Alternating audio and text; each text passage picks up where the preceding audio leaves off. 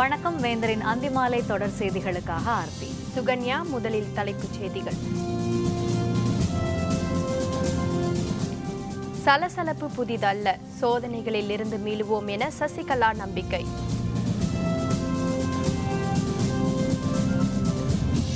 அதிமுக எம்எல்ஏக்களுடன் மீண்டும் சந்திப்பு. இரண்டாவது நாளாக கூவத்தூரில் சசிகலா ஆலோசனை.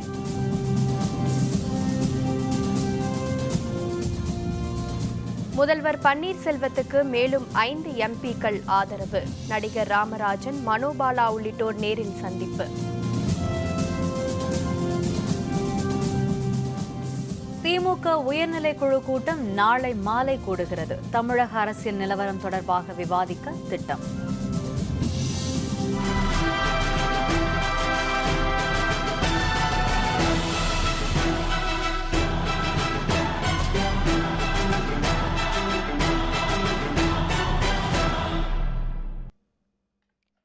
காஞ்சிபுரம் மாவட்டம் கூவத்தூரில் தங்க வைக்கப்பட்டுள்ள அதிமுக எம்எல்ஏக்களை இரண்டாவது நாளாக இன்றும் கட்சியின் பொதுச் செயலர் சசிகலா சந்திப்பதற்காக சென்றுள்ளார்.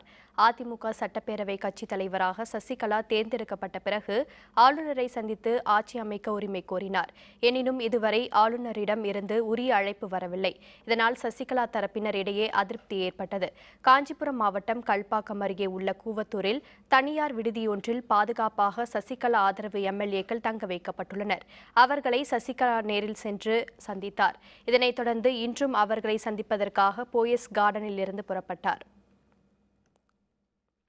அப்போது செய்தியாளர்களுடன் பேசிய சசிகலா, கட்சிக்குள் ஏற்பட்டுள்ள சலசலப்பு புதிதல்ல என்றும் இதற்கு அஞ்சப்போவதில்லை எனவும் தெரிவித்தார். ஜெயலலிதா கட்சியை கட்டுக்கோப்பாக வைத்திருந்தார் என்றும் பெண் ஒருவர் அரசியலில் இருப்பது கடினமான விஷயம் எனவும் அவர் குறிப்பிட்டார். ஜனநாயகத்தை காக்க வேண்டும் என்ற உறுதியுடன் இருப்பதாக தெரிவித்த சசிகலா, சூழ்ச்சியின் பின்னணியில் இருப்பவர்கள் யார் என்பது விரைவில் தெரியவரும் என்றும் கூறினார்.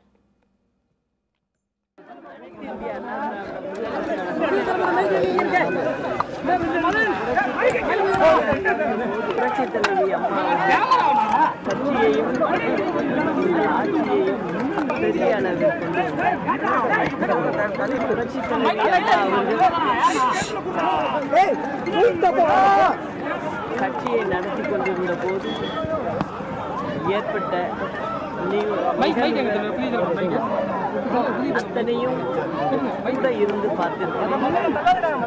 அதனால் எங்களுக்கு இந்த சலசலப்பு புதிதல்ல. புரட்சி தலைவி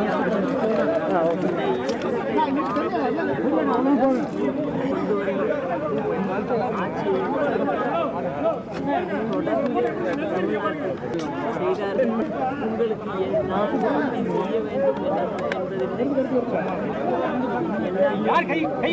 புரியும். இந்த சூழ்ச்சி யார் யார் இருக்கிறாரோ பின்னணியில் இன்று நடக்கும் சமூக வலைதளங்களில் நான் உயிரை விட்டுவிடுவேன் எழுதியதாக ஒரு திட்டம். இதை எனக்கு என் நண்பர் சமூக வலைதளத்தில் வந்திருக்கிறேன், பாருங்க. நான் அதை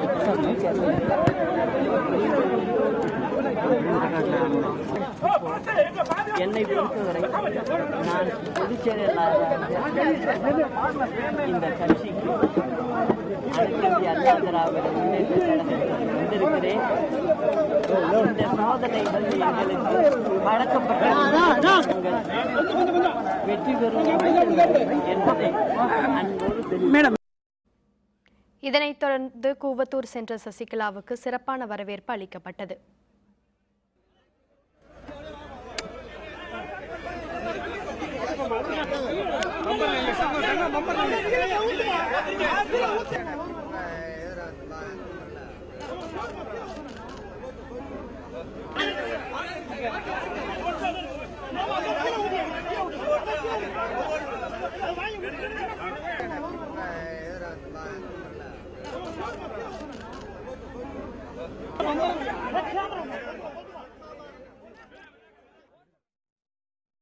அதிமுக பொதுச் செயலர் சசிகலா முதல்வராக 127 எம்எல்ஏக்கள் ஆதரவு தெரிவித்துள்ளதாக அமைச்சர் OS மணியன் தெரிவித்தார். பன்னீர்செல்வத்துக்கு ஆதரவான எம்எல்ஏக்களின் எண்ணிக்கை 7க்கும் மேல் அதிகரிக்காது என்றும் அவர் கூறினார். சசிகலா தலைமையில் ஆட்சி அமைக்க ஆளுநர் அழைப்பார் என நம்பிக்கை இருப்பதாகவும் OS மணியன் தெரிவித்தார். சட்டமன்ற உறுப்பினர்கள் 127 பேர் நாங்களெல்லாம் சின்னம்மா அவர்களுடைய தலைமையில் ஒரே முடிவோடு இருக்கிறோம். சின்னம்மா அவர்களை முதலமைச்சராக்குவது, புரட்சித் தலைவர் அம்மா அவருடைய அரசை காப்பாற்றுவது என்று முடிவாக இருக்கிறோம். வேற என்ன? எப்ப ஆட்சி அமைக்க போறீங்க? கவர்னர் அழைத்தால் அடுத்த நிமிடம் ஆட்சி அமைக்கப்படும். 5 6 7 வளர்ந்துட்டே போகுது. இது இன்னும் வளருமா? அங்க சிங்கிள் டிஜிட் தான், அதுக்கு மேல போவாது, 7க்கு மேல போவாது. சட்டமன்ற உறுப்பினர்கள் இங்கே இருக்கிறோம். எங்களுக்கு நல்ல கருத்துக்களை நேற்று 1 மணி நேரம் பேசிவிட்டு சென்றிருக்கிறார்கள். அதே போல இன்றைக்கும் எங்களுக்கு கருத்துக்களை சொல்வார்கள், ஒரு பயிற்சியை அளிக்கிறார்கள். எங்களுக்கு அது உந்துதலை தருகிறது. கவர்னர் அழைப்பார் என்று எதிர்பார்க்கிறோம், காத்திருக்கிறோம், நம்புகிறோம். விரைவில் அழைப்பார்.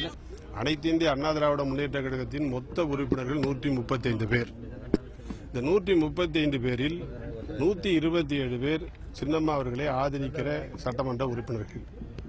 இந்த 127 பேர் அனைத்து இந்திய அண்ணா திராவிட முன்னேற்ற கழக ஆட்சியை புரட்சித் தலைவர் அம்மாவுடைய ஆட்சி அமைப்பதற்காக அமைத்தே தீர வேண்டும் என்பதற்காக, புரட்சித் தலைவர் சின்னம்மா அவர்களை முதலமைச்சராக்க வேண்டும் என்பதற்காக காத்திருக்கிறார்கள். இவற்றையெல்லாம் நடத்துவதற்கு விரைவில் சின்னம்மா அவர்கள் முதலமைச்சராகி தமிழ்நாட்டு மக்களுடைய தேவைகளையும் எங்களுடைய இயக்கத்தினுடைய பணிகளையும் நிச்சயமாக விரைவில் தொடர்வார்கள்.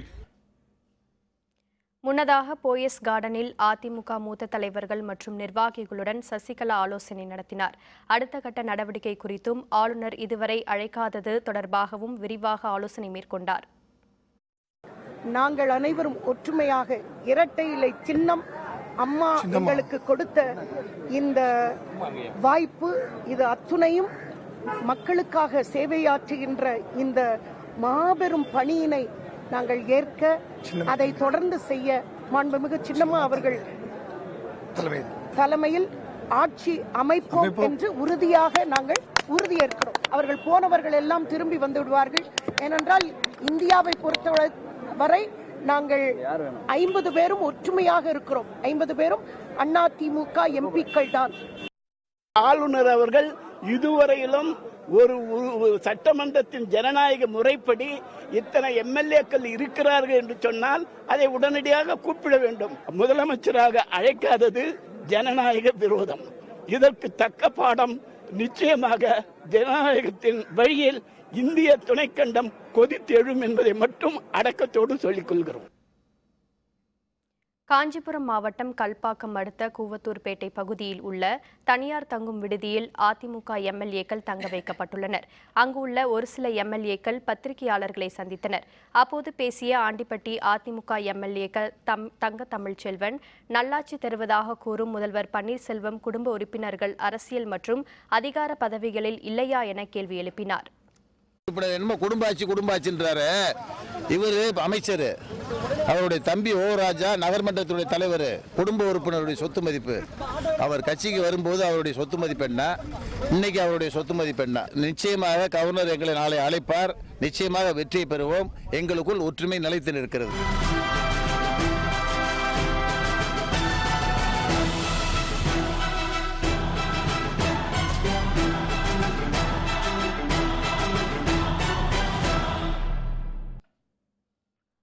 முதல்வர் பன்னீர்செல்வத்துக்கு ஆதரவு தெரிவித்து வரும் எம்பிக்கள் எண்ணிக்கை அதிகரித்து வருகிறது. இது தவிர அதிமுக நிர்வாகிகளும் நேரில் சந்தித்து வாழ்த்து தெரிவித்து வருகின்றனர். அதிமுக பொதுச் செயலர் சசிகலா மீது அடுக்கடுக்கான புகார்களை முதல்வர் பன்னீர்செல்வம் கடந்த 7ஆம் தேதி பகிரங்கமாக தெரிவித்தார்.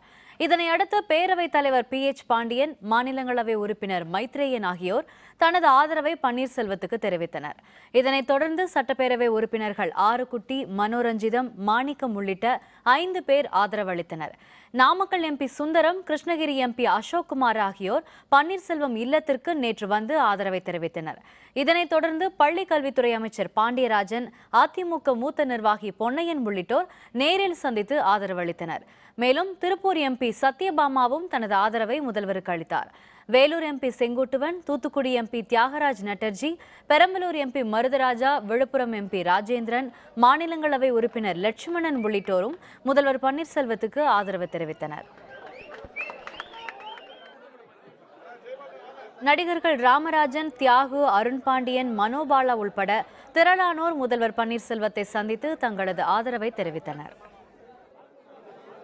மக்கள் எவ்வளியோ அவ்வளியை என்பளி இதை முன்மொழிவர் அருமையான மாண்பு இதயம் புரட்சி தலைவர் அம்மா அவர்களால் நமக்கு அடையாளம் காட்டப்பட்டவர் அருமைக்குரிய அண்ணன் ஓபிஎஸ். அண்ணா என்ற 3 எழுத்து,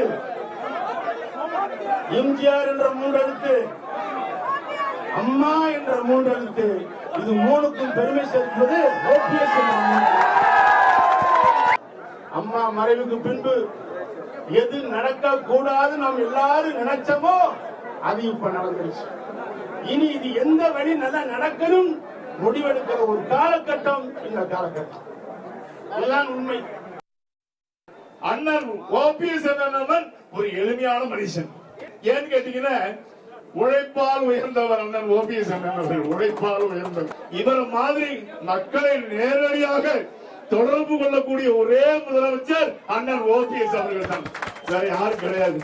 நம்மளை பாதுகாக்கின்ற மனிதநேயத்தோட பாதுகாக்கின்ற தொண்டர்களையும் 7.5 கோடி தமிழ் மக்களை பாதுகாக்கிற ஒரே தலைவர் அண்ணன் ஓபிஎஸ் அண்ணன். அவரோட நான் வந்துட்டேன். நான் நிரந்தர முதலமைச்சராக வந்து தமிழ் மக்களை ஆள வேண்டும்.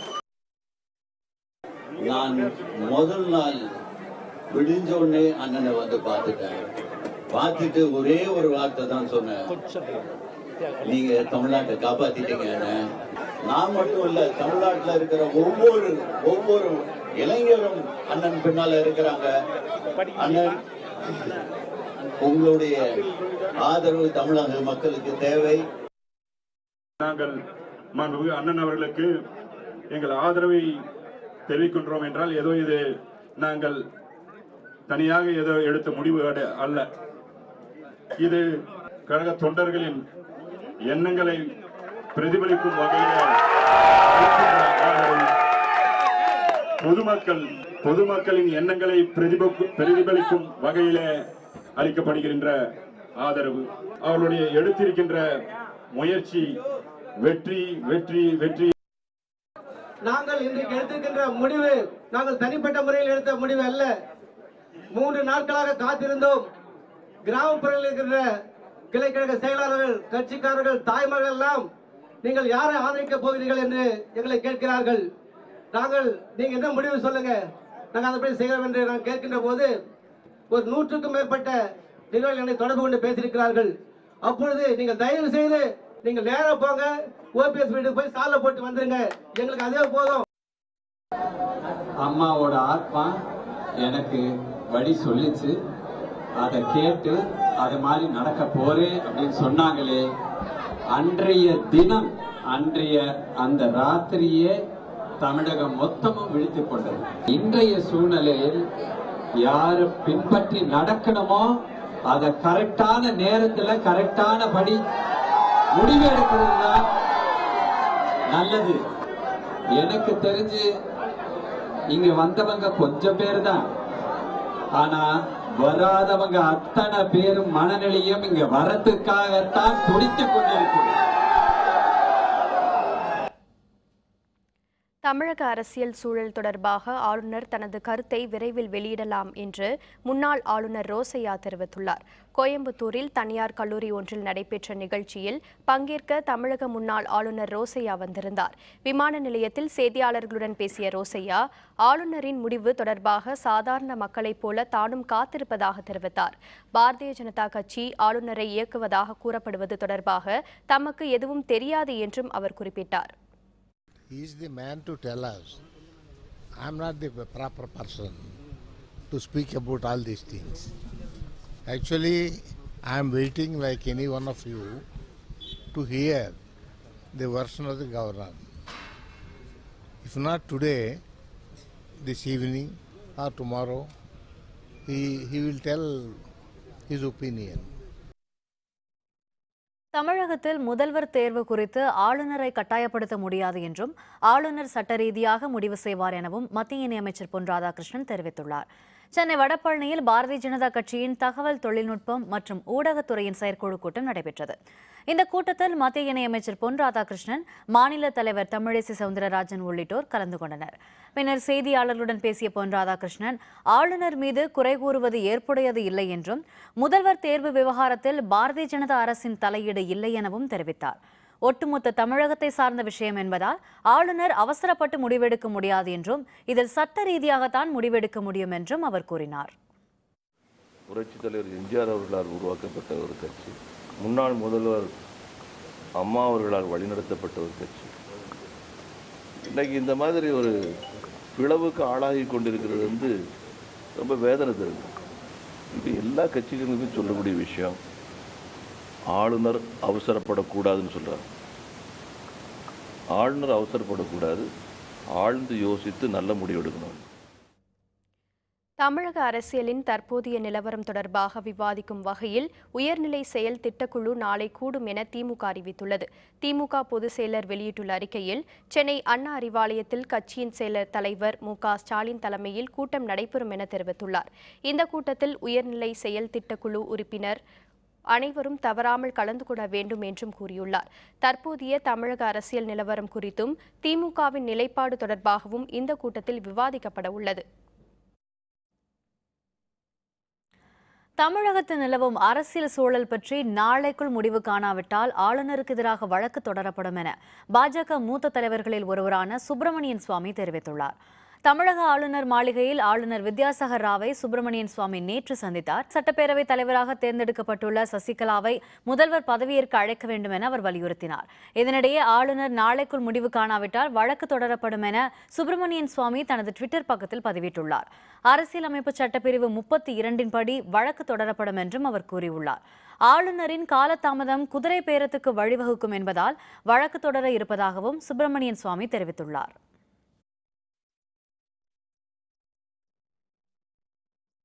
அதிமுக விவகாரத்தில் தலையிட விருப்பமில்லை, தேமுதிக தலைவர் விஜயகாந்த் பேட்டி. விவரம் விளம்பர இடைவேளைக்கு பிறகு.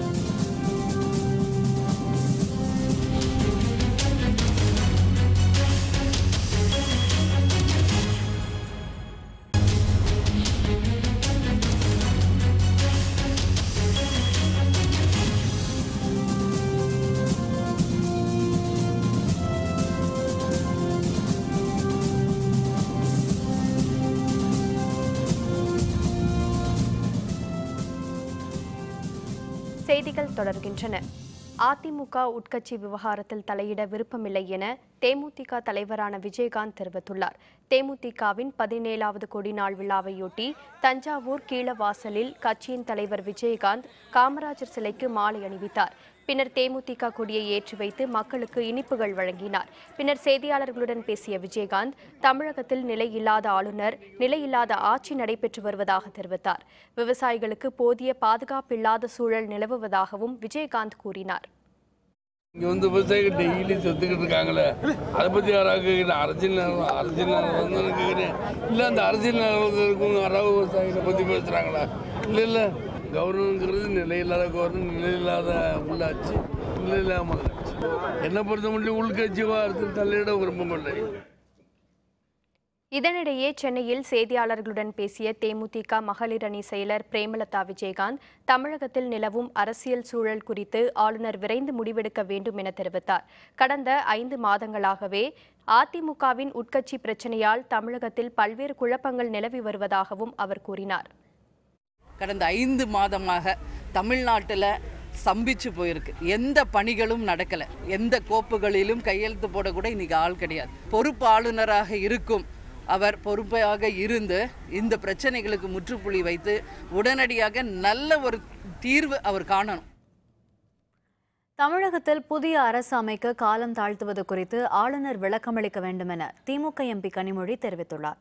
மதுரையில் செய்தியாளர்களுடன் பேசிய கனிமொழி, தமிழகத்தில் தற்போது நீட் தேர்வு உள்பட பல்வேறு அரசியல் பிரச்சினைகள் உள்ளதாக தெரிவித்தார். ஆனால் எதை பற்றியுமே கவலைப்படாமல் அதிமுக அரசு உள்ளதாகவும் அவர் குறிப்பிட்டார். ஆட்சியமைக்க உரிமை கோரி உள்ள நிலையில் காலதாமதம் ஏற்படுவது தொடர்பாக தமிழக ஆளுநர்தான் விளக்கம் அளிக்க வேண்டும் என்றும் கனிமொழி கூறினார். தமிழ்நாட்டில் ஆட்சி அரசாங்கம் என்று ஒன்று இல்லை, அதுதான் உண்மை.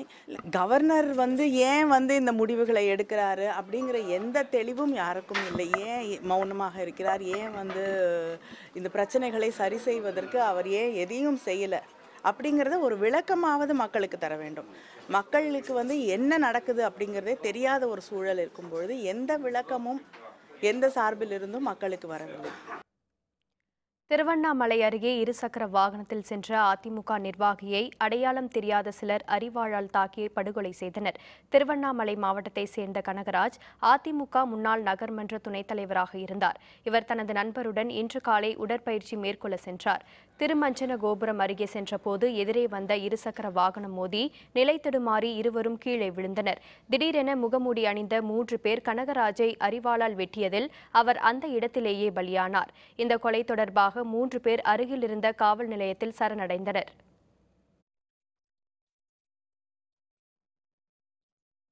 நாமக்கல் மாவட்டத்தில் நடைபெற்ற ஜல்லிக்கட்டு போட்டியில் சீறி பாய்ந்த காளைகளை மாடுபிடி வீரர்கள் ஆர்வமுடன் அடக்க முயன்றனர்.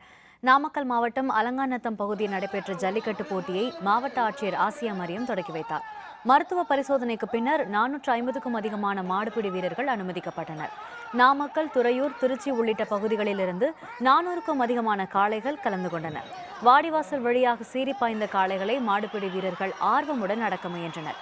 போட்டியில் வெற்றி பெற்ற மாடுபிடி வீரர்களுக்கும் காளைகளின் உரிமையாளர்களுக்கும் பரிசுகள் வழங்கப்பட்டன.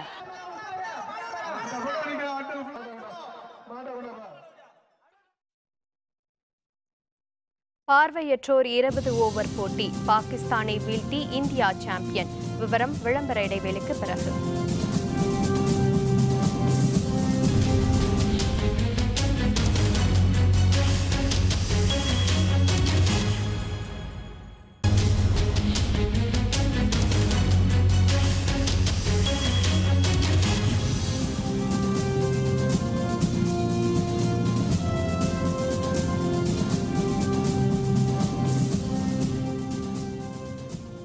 செய்திகள் தொடர்கின்றன. ஈராக் தலைநகர் பாக்தாத்தில் ஷியா மதகுருவுக்கு ஆதரவாக நடந்த கலவரத்தில் காவலர் ஒருவர் கொல்லப்பட்டார்.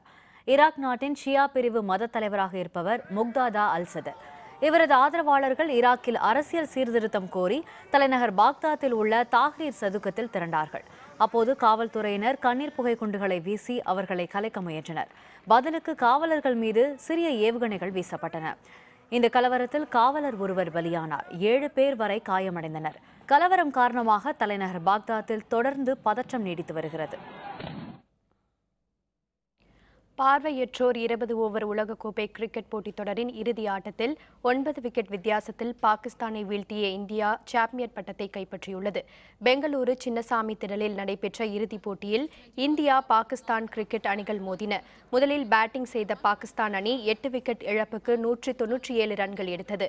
பாகிஸ்தானில் அணியில் பத்தார் 57 ரன்களும் முகமது 24 ரன்களும் எடுத்தனர். பின்னர் களமிறங்கிய இந்திய அணியில் அதிரடியாக விளையாடிய பிரகாஷா 99 ரன்கள் குவித்து இறுதி வரை ஆட்டமிழக்காமல் இருந்தார். 17.4 ஓவரில் 200 ரன்கள் எடுத்து இந்தியா வெற்றி பெற்றது.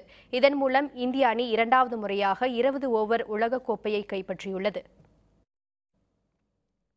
மீண்டும் தலைப்புச் செய்திகள். சலசலப்பு புதிது அல்ல, சோதனைகளிலிருந்து மீளுவோம் என சசிகலா நம்பிக்கை. அதிமுக எம்எல்ஏக்களுடன் மீண்டும் சந்திப்பு, 2வது நாளாக கூவத்தூரில் சசிகலா ஆலோசனை. முதல்வர் பன்னீர்செல்வத்துக்கு மேலும் 5 எம்பிக்கள் ஆதரவு. நடிகர் ராமராஜன், மனோபாலா உள்ளிட்டோர் நேரில் சந்திப்பு. திமுக உயர்நிலை குழு கூட்டம் நாளை மாலை கூடுகிறது. தமிழக அரசியல் நிலவரம் தொடர்பாக விவாதிக்க திட்டம். இத்துடன் வேந்தரின் அந்தி மாலை தொடர் செய்திகள் நிறைவடைந்தன. மீண்டும் இரவு 7:30 மணிக்கு ஒரு நாள் ஒரு பொழுது இரவு செய்திகளில் சந்திப்போம். வணக்கம்.